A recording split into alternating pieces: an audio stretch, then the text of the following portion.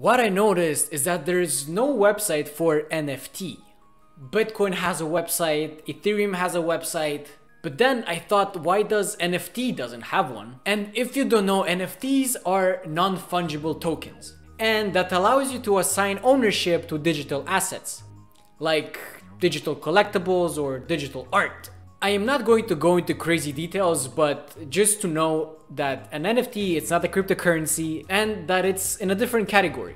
Just know that it's built on the blockchain. But anyways, if you want to read about NFTs, go ahead doing your research. I'm not here to explain what an NFT is. I'm here to do something else. NFT doesn't have a website, but if they would, how would it look like? So I decided to make a website for NFT. Like, not for an NFT, like just for the broad sense of the term. Like, for example, Bitcoin, NFT. I decided to make a website for that. So then I got my imagination working in figuring out how would it look like. So this is my shot at this.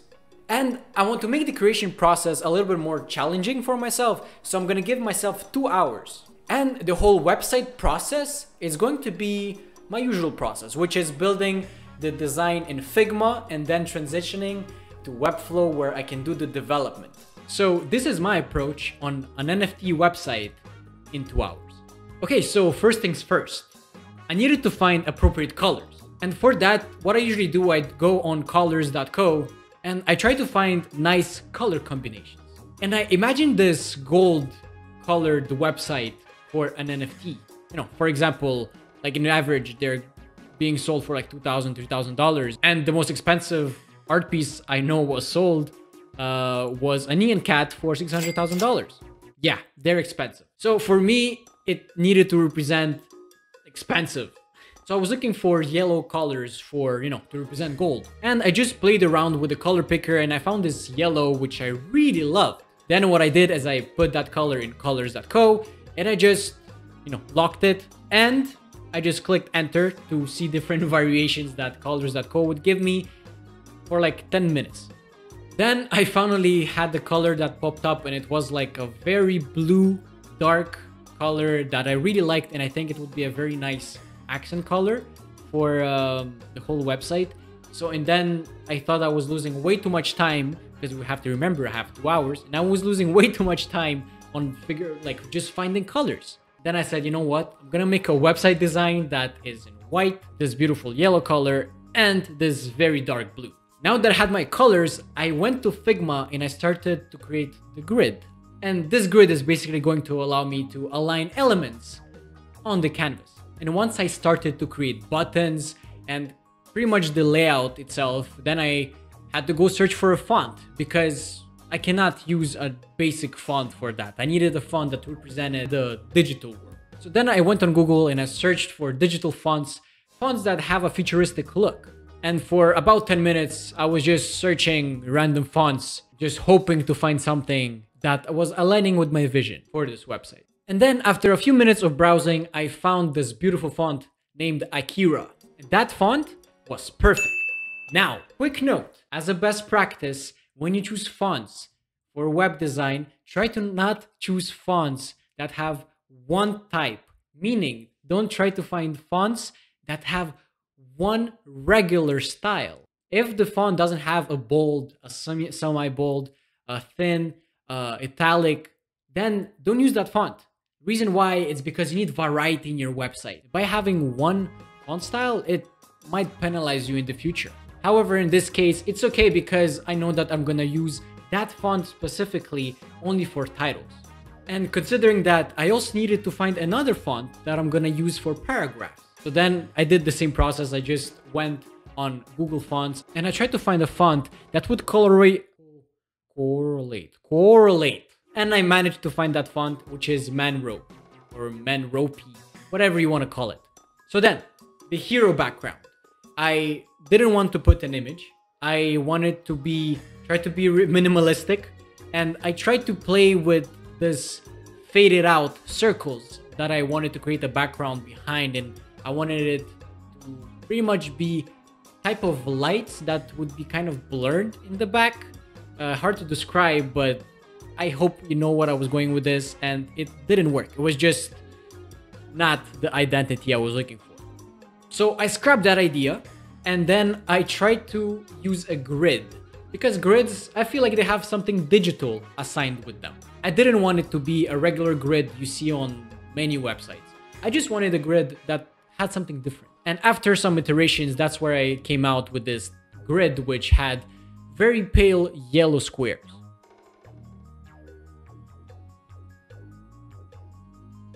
So now, this is the coolest part of the whole challenge. I love 3D elements. So I was like, in those 2 hours I have, I'm gonna make a 3D model.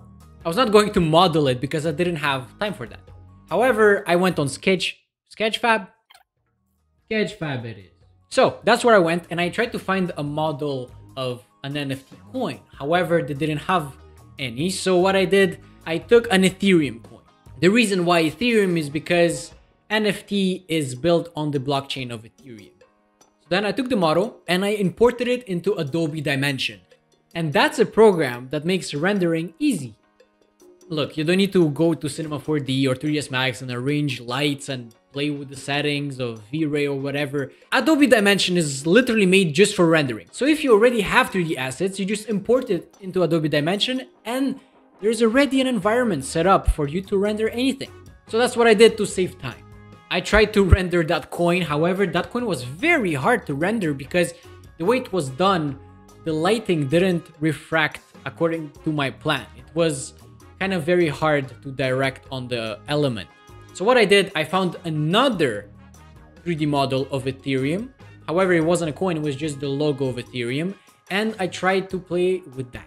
As I said, I really wanted a gold finish, a gold material. So I played with the lighting a little bit, and after about 20 minutes, I managed to render this. So once I had a 3D model, I basically made an image of it, a PNG, and I've just put it in my hero section. I mean, at this point already, the hero section was looking good and I liked the result. And let's remember that a website is not just made to be pretty. It needs to have a structure. It needs to lead the user somewhere.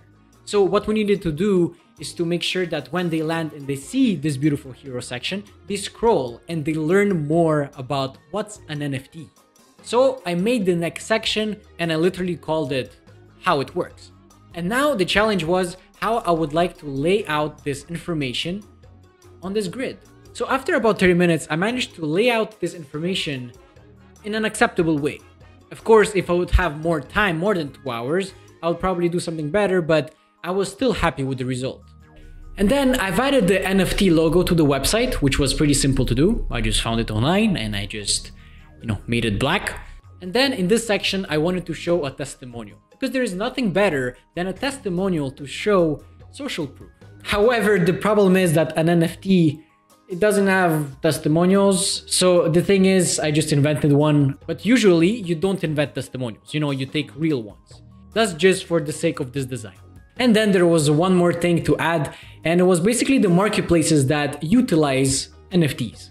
And once that was done, I was pretty much ready to go to the development stage in Webflow. And I started to create classes for a few items. I mean, if you use Webflow, you better use classes. I mean, if you don't use classes, then why are you using Webflow? And classes are pretty much what makes Webflow the best. They allow you to, not waste time and just build websites way faster because you can make styling for many different items, and when you need to make a change, you don't need to go and change every single item by itself. You can just change one item and all the items will change because they have the same class.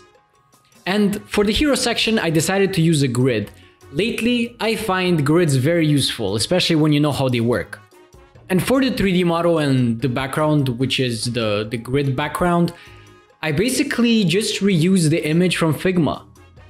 Instead of making my own squares and try to recreate the grid completely from scratch in Webflow, I decided to use just an image of the grid. I just think that way of doing it saved me time and made the process easier. And once I had my 3D model on the website, which is basically a PNG, the render looks so sleek, it just looks like a 3D model. And to show that it was kind of a 3D model, I made it hover. And I really like that effect. That interaction is actually very nice. Now that the hero section was completed, I needed to go and create the how it works section. Now let me tell you, that section is harder than I thought.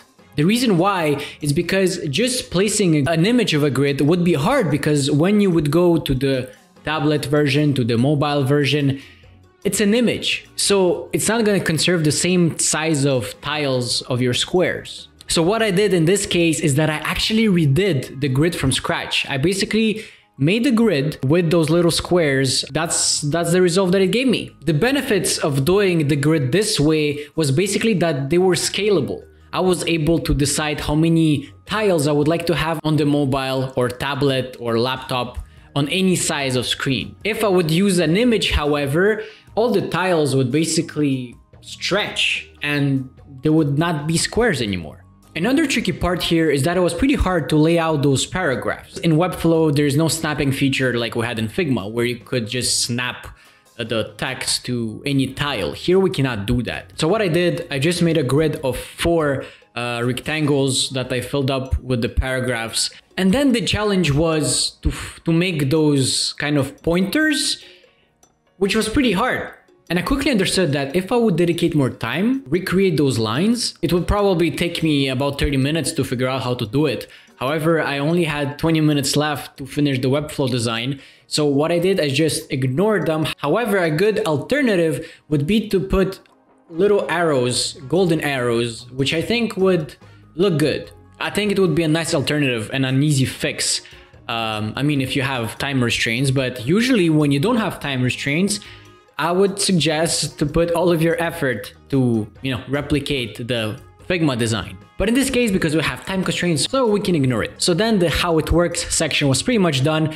Then I had to do the testimonial section. I just took this background from Figma and I placed it on Webflow. It was pretty straightforward. It was pretty much some copy pasting. And then also a very easy section, the last section, the NFT marketplaces. I also used the grid, and this section was also very straightforward, pretty simple.